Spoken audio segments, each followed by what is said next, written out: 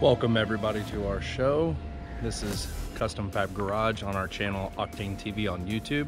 Make sure you go down below and hit that subscribe button, and on top of that, make sure that you hit the notification bell so that you can get all the new content that comes out weekly and even every day. Okay, today we're going to be working on the focus, trying to get everything put back together. Obviously you can see that the front bumper is not on the car, so we're going to be putting the front bumper back on.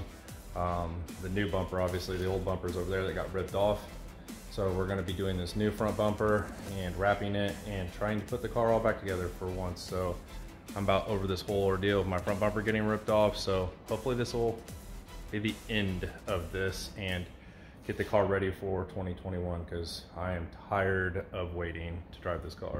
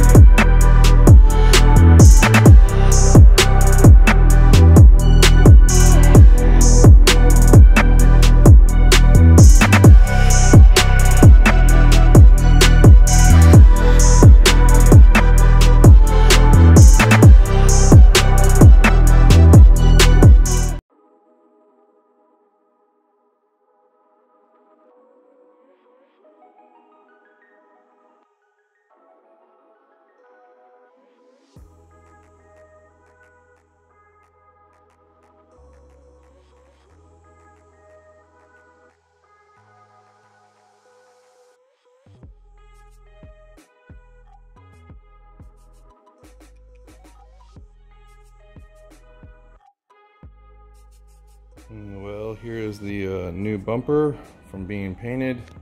It is covered in a ton of dirt and dust, but one thing I take pride in after I paint is wet sanding and buffing, and there is a ton of dirt in this thing, like just dust nibs, dirt nibs, like you can just feel them right there, like they're huge. So I'm gonna have to wet sand this whole bumper before I put it back on, because if you do not get those dirt nibs out, it'll come right through the wrap. It'll look terrible. It'll look like dust is underneath the wrap, but actually it's dirt in the paint, so in the clear. So I'm gonna wet sand this whole bumper, but at least I have the bumper, because there's my old one, and obviously there's a huge difference when I don't have anything on that one. So they did buy me a new bumper, so I really appreciate that. I just kind of wish they would have let me paint it or take it to somebody I know to paint it, because they would have done an amazing job. So because the guy who painted that other bumper did a great job. So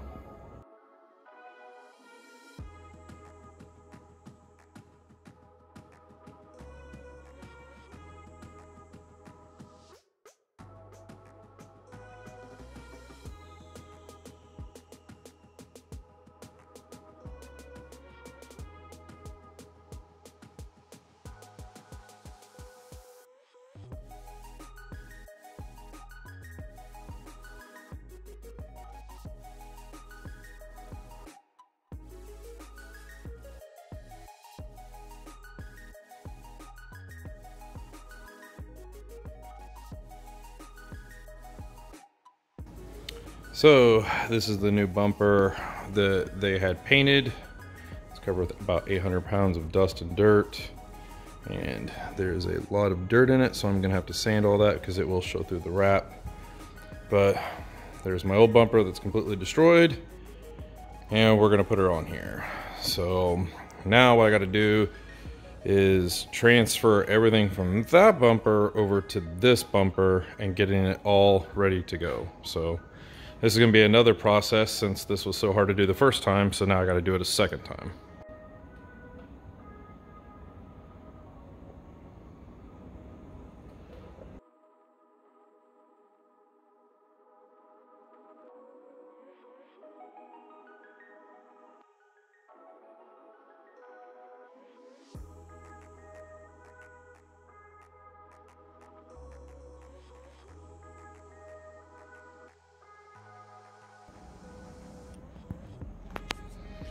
Here's the front bumper. We're getting ready to wet sand it because another company painted this, not by my doings. The company that ripped my front bumper off, they hired a company to paint this, and it's really hard to tell in this lighting, but there is dirt all inside of this paint. Like, and if I wrap over it, you can just see it. I mean, if I wrap over it, it's just gonna look terrible. So I'm gonna wet sand the whole front bumper, get it down, and that way we can get ready to wrap everything.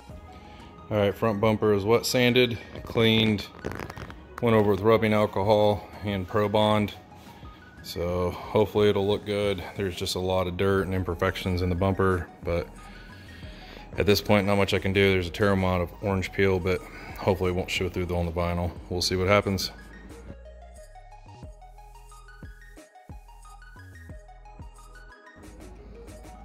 I'm at my wit's end. This is killing me. This is so much work to wrap this bumper. It's insane how much work this is. But it's almost there.